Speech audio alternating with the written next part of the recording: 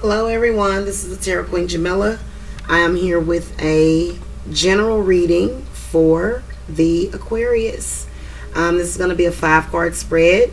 For your general reading this week, I'm going to be doing a let go of the past spread. So this is a 5-card spread that's going to begin today, May the 9th, 2016, and then end May the 16th, 2016. So we're going to look at what you need to discard, what you should throw out. Card number 2 is what you should block. Card number 3 is what action you need to take, what you should do next. Card number 4 is what to avoid.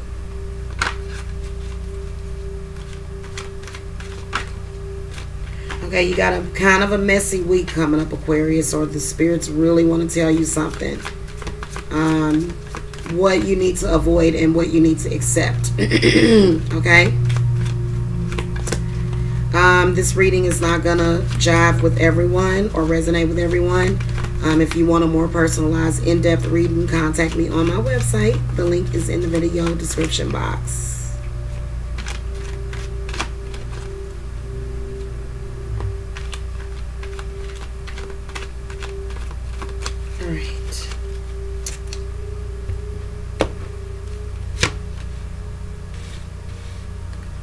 Okay. Alrighty. Okay, so Aquarius is your first card that you got in the reading. This is what you need to discard. You got the 9 of Wands. This is where you're almost at the finish line of something.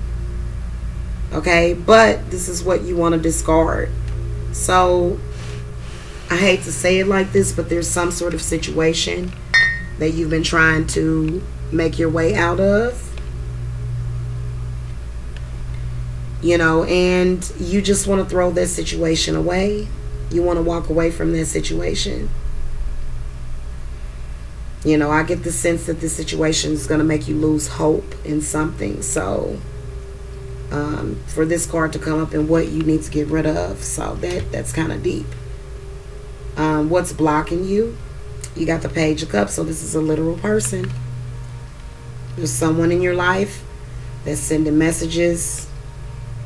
They're emotional. You know, it's kind of harder to, you know, separate from someone like that who is highly emotional. So whoever this page is, you know, it could be a younger person that you're dating. It could be a number of people, mother, father, you know. What actions, how to proceed. You got the 5 of Wands, so it's time for you to fight. You know, instead of just dealing with the intellectual part, you want to deal with, and it's not fighting them physically or anything like that, but it's just overcoming. So what you need to do is you need to fight so that you can overcome whatever it is, okay? Because life can be really competitive. What you want to avoid, you got the Death card, which is a major arcana card, major event.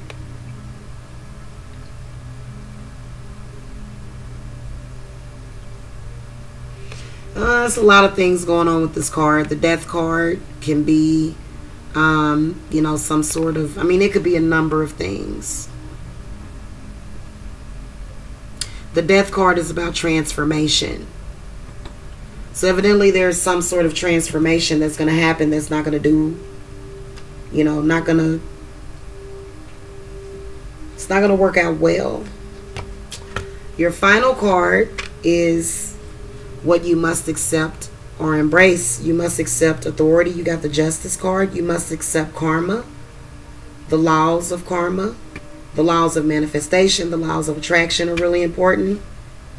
Justice is showing up always as karma.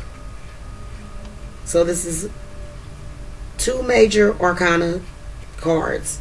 You got Death and then you got Justice. So this is saying that there's going to be some sort of karmic transformation. If you want a personalized reading, contact me on my website. The link is in the video description box. Make sure you subscribe, comment, and also thumbs up this video. Have a great week. Bye. Oh,